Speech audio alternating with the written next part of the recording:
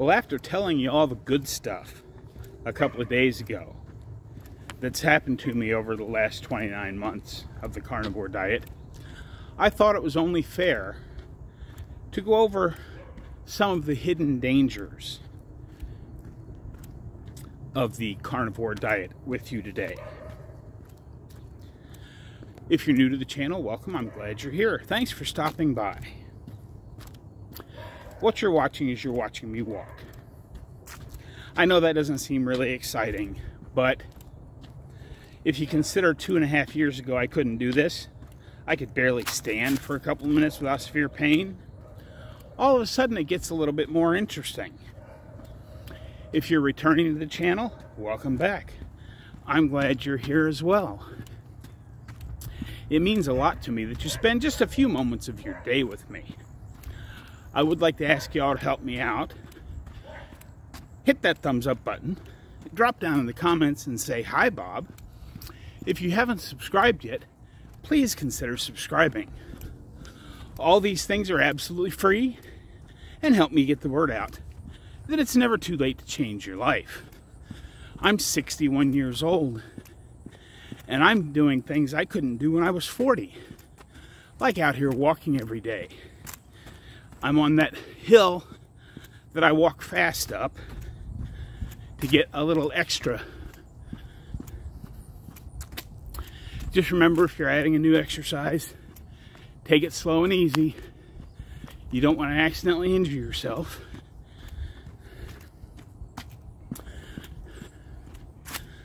But yeah, let's go ahead and get started on this. I think I can talk well enough, even though I'm walking pretty quick up this hill. The first hidden danger of the carnivore diet is that your friends are going to think you're nuts. No matter how much more healthy you get, no matter how much weight you lose, you're going to have some of them that just absolutely are going to believe that you're going to die tomorrow.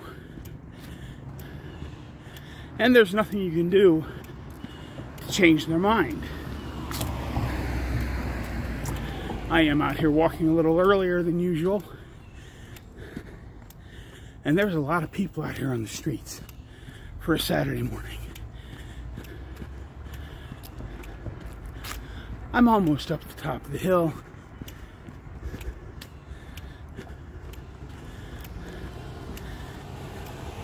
It's a really nice morning. 60 degrees right now in Omaha, Nebraska. Oh, there's that stop sign. The leaves are definitely changing colors.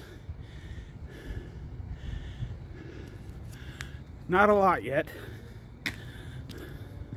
but quite a bit.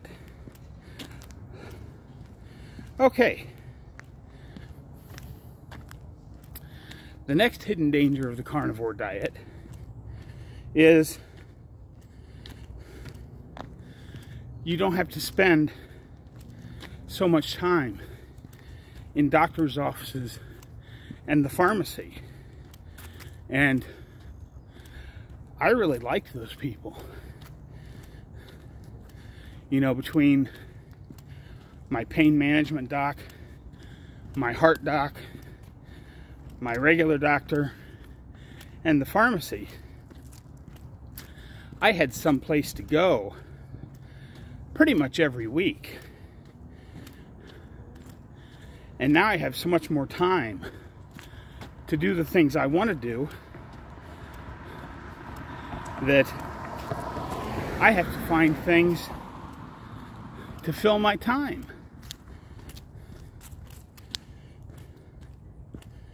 And you know, a couple of the doctors, but especially my pharmacist, I considered them friends. And you know, when you get onto a certain schedule for getting refills every 30 days, you tend to bump into the same people every week. And you make friendships with people that are at the pharmacy at the same time you are. Because, you know, most of us, especially by the time you get my age, you know, going to the pharmacy on the second Tuesday of the month becomes pretty much a regular schedule. And other people do the same thing.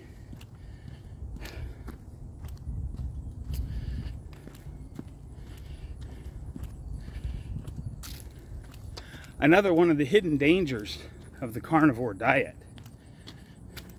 This is another time when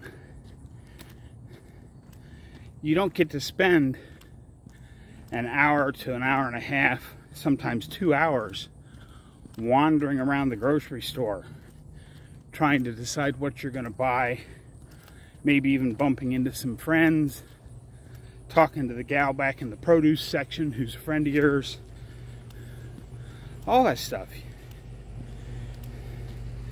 You miss out on that because you just walk into the store, walk around the outside, grab some butter, grab some eggs, look through the meat counter, and you're done. So you don't get to spend all that time in the grocery store.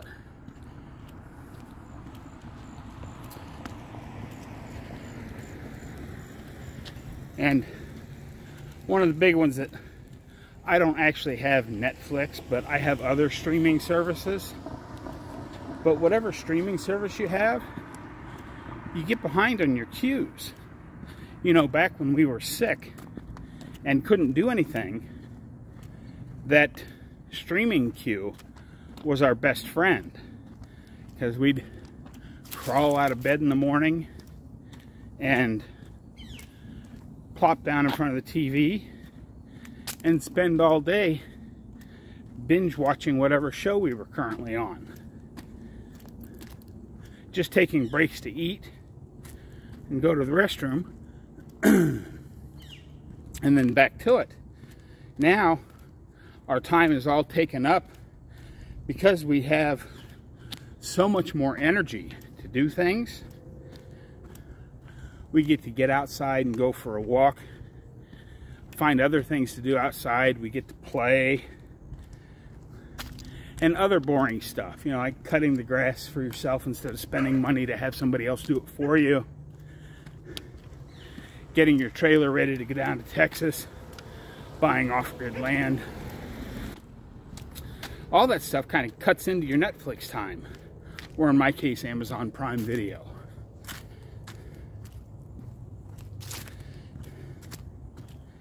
And one of the other really big hidden dangers out there that I wish somebody had told me about before I started this way of eating. New clothes are expensive. You know, having to buy a whole new wardrobe twice. Now, I know there's going to be somebody that drops down into the comments and say, you know, you can go to thrift stores. This is a sarcasm video. New clothes are expensive. And, you know, every time you lose 50 pounds, you want to go get smaller clothes just to amplify your progress a little bit. So in my case, I've bought new clothes, shirts and pants, 3 different times because I lost 150 pounds. New clothes are expensive. I sure wish somebody would have told me about all these hidden dangers of the carnivore diet when I started. I hope everyone's having a great Sunday. Today's actually Saturday before the football games start, but you guys are going to see this on Sunday. So I hope you're having a great weekend. Don't forget, get out there, be 1% better. Today, tomorrow, every day. Have a great day, folks. I'll see you in the next one.